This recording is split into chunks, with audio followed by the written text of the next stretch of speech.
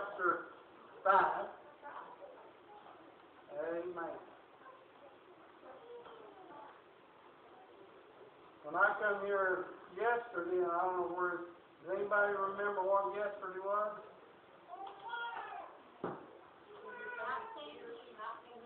19 years yesterday I've been here.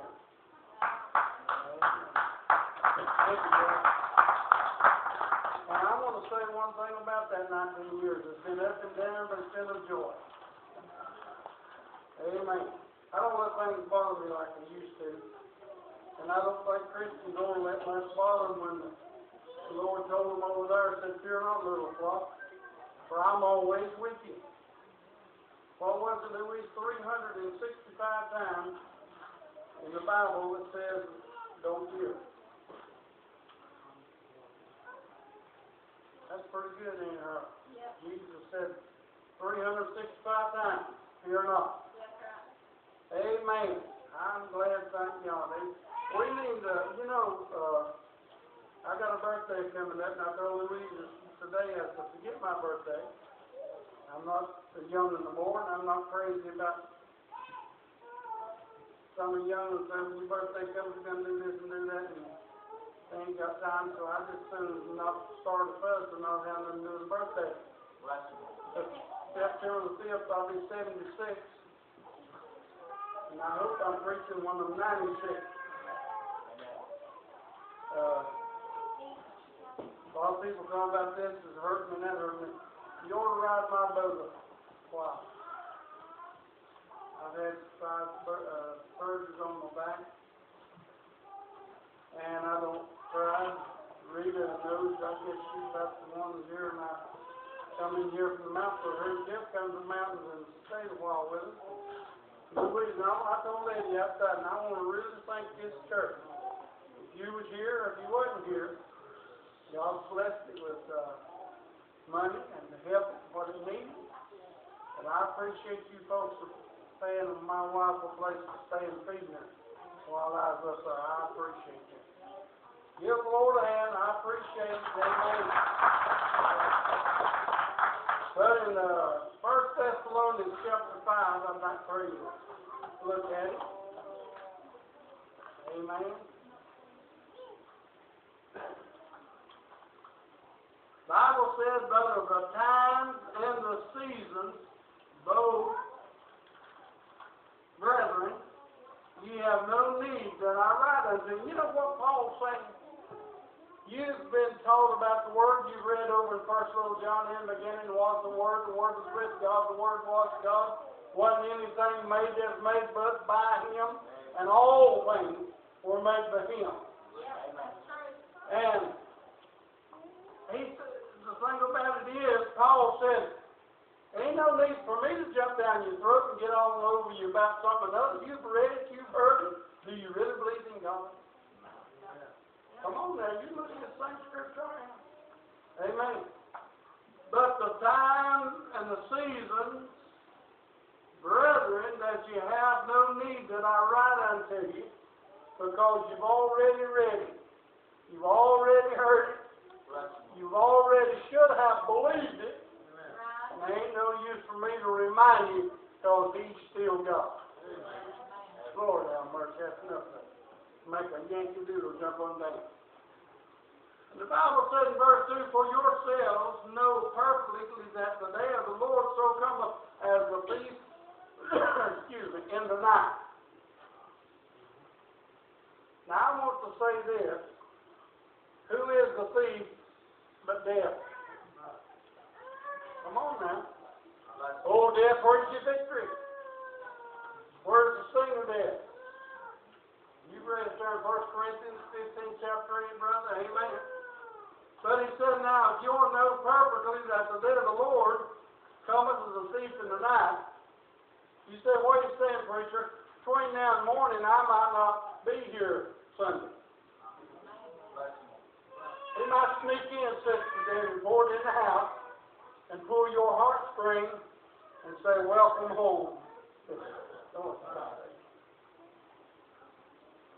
And he said in verse 3, so when they shall say peace and safety, then sudden destruction cometh upon them as travail upon a and they shall not escape. You're not going to escape, brother, death. You're not going to escape the grave unless Jesus comes for them. I was thinking today as I was thinking, you know, and you say, well, preacher, it don't pay you to think. Well, think with me then. Are you ready for what's to come tonight? Think about it. Because when he comes, there ain't no time, April, to get ready. You say, preacher, ain't nobody. Oh, yes, they are. He said there'll be a coming a day when I'll call and you won't answer. You'll call and I won't answer. You'll ask, and I'll be there. Here comes Spanky. But ye, brethren, are not in darkness. Listen now. You say you're saved here tonight. If you're saved, you ain't in darkness. Thank God you've come out of the dark and the night days of the devil into the light of Jesus Christ. Amen. Amen. Amen. Amen. I'm glad. Thank God when he said to walk in the light as he was in the light. Amen. I'm going to tell you something, Tim Smith. The devil don't walk in light, does he? No, he don't. The devil right in the darkness. But he said that you should overtake you as a thief. Now, I'm going to tell you something. I'm going to just tell it like this. I went to has anybody ever been to a brush harbor? Yeah. I went to a brush harbor when I lived in Drexel in the 60s. And this young man was preaching. I'm telling you, he's preaching. And this fellow walked in and went to crying. He went on to the altar. And he got up and he said, I'm glad I come on down here tonight. I was fixing to fix me and my wife a sandwich, and I was going to shoot her and then shoot myself in the end. But said, God got a hold of him tonight.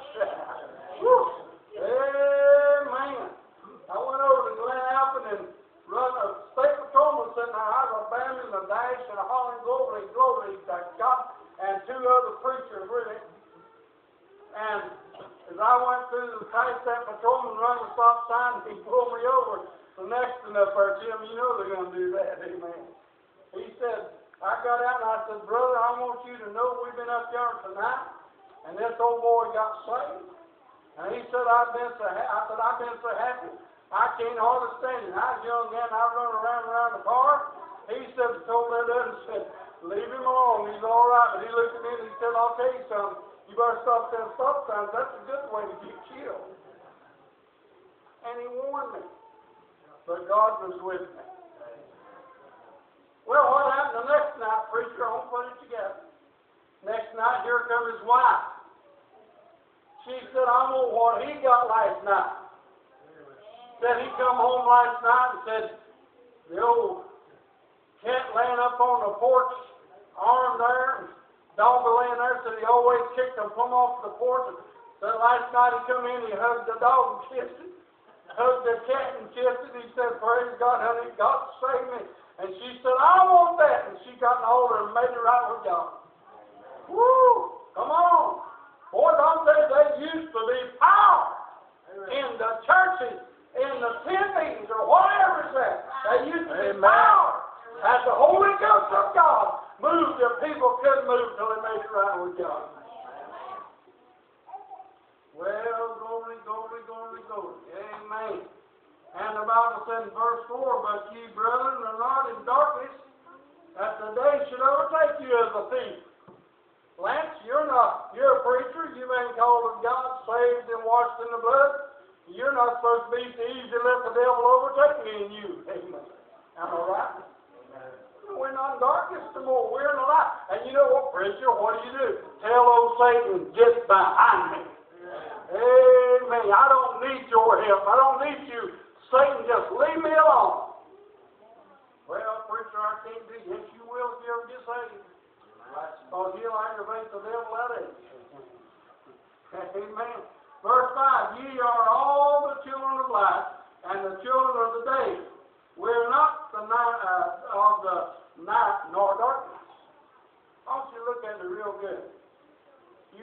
get a stick tonight, you can knock me in the head with a ball bat, but you can't take away what I've got in my soul. Woo-wee. Amen. Amen. I was talking to this guy before we come over here, and I know he needs the Lord. I said, David, what happened to you? He had a walking stick, and I knew he was.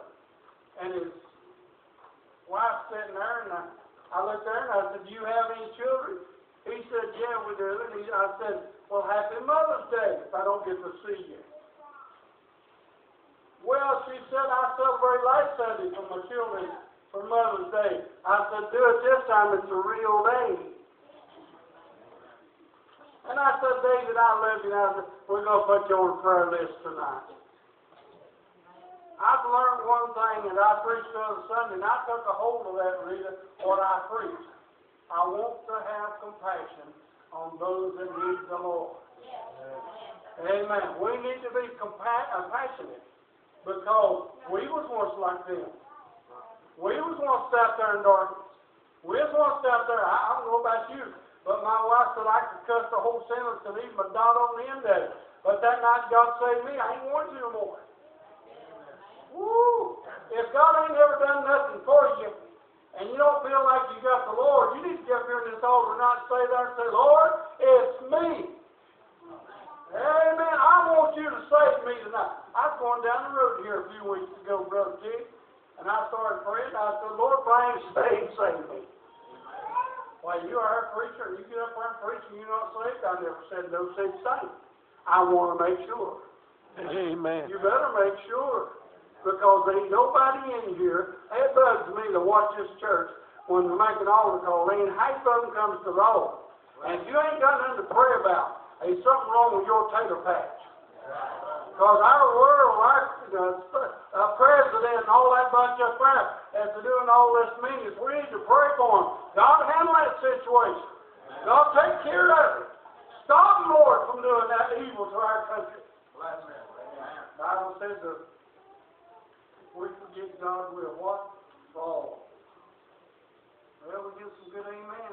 Verse 6, therefore let us not sleep as do others, but let us watch and be drunk. Thank you, Lord. You know what he's talking about? He's talking about drinking liquor. There's people drunk on this world.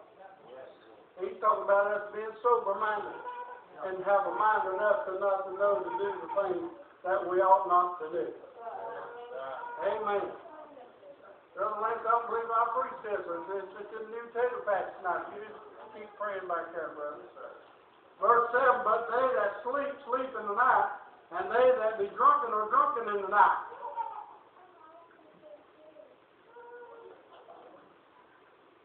You know an old drunk don't know what he's doing. Come on now. My dad is a bootlegger. An old man out from my house, and he had stopped out at this old woman's house that sold liquor. And she busted his head and slid it over right along there with a shovel.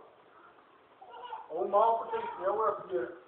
And we lived just out there. Well, here come that old drunk out there and said, Jim, I'm bleeding, brother. You fix this up here. I was going to do that, Johnny. And my daddy staggered around and he got a shovel. This ain't no fairy tale. I was bad. Daddy reached in the fireplace and shoveled a little shovel full of live coals and put it on his head and he burnt that thing. And as long as that man lived, there's a black streak of that there old coal out of the fireplace in his head. But he comes from one drunk to another. If drunks will help one another, why can't we Christians help one another? Come on, amen. Come on, amen. Praise the Lord. That's enough to make anybody want to shout. The Bible said, let us who are of the day be sober, putting on the breastplate of faith and love, and for a helmet, the hope of salvation. Well, preacher, you reckon that the Bible says you have the only hope in this world. You're men most miserable. Come on. I got hope of eternal life. Amen. Right. God, Lance and me, you get there and look at it and say, you boys, preach there in Northside, come on in. You're what I made from the foundation world. Enjoy it. I made it for you. Hey, Louis, whoever you are, I made the way and you followed it. Thank God for you. Come on in and enjoy the blessings of God. Well, praise the name of God. Let us, who are today, I done read that, ain't it? Thank you, honey. For God hath not appointed us to wrath, but to obtain salvation by our Lord Jesus Christ. Somebody told me, said, you know, we're believing Jesus only. I said, you don't believe but a third of it. Amen. If you don't ask me, then you don't answer. Ain't that right, sis? You just believe in part of it. He believes it's only Jesus, Father, Son, and the Holy Ghost comes in there on. That's why it's used to happen. Amen. Bible says, where they get the end, that who died for us, that whether we wake or sleep, we should live together with Him. How many of you, I'm also, and you raise your hand, tell me, I'd like to see if you're truthful and honest to you. How many of you, what you would need? You can raise your hand. Well, I get done telling you what I want you to raise it for. How many of you raise your hand to me that the same Jesus saved me, saved you? Amen. Woo! Amen. Amen, brother. Wherefore, comfort yourselves together and edify one another, even as also ye do. You know what edification is?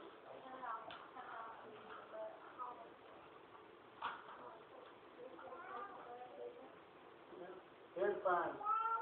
I tell everybody I got a young preacher, Lance Main, down at our church. Me and him have been working together for years. And the devil ain't going to make us mad at one another. We're going to shout anyhow. We get too mad, we go to the White House Grill and eat. Amen. Well, you ain't never been out with nobody. Go take Lance and go out and you can hear some big stories where the Lance might be having.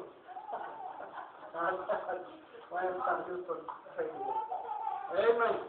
But I'm glad.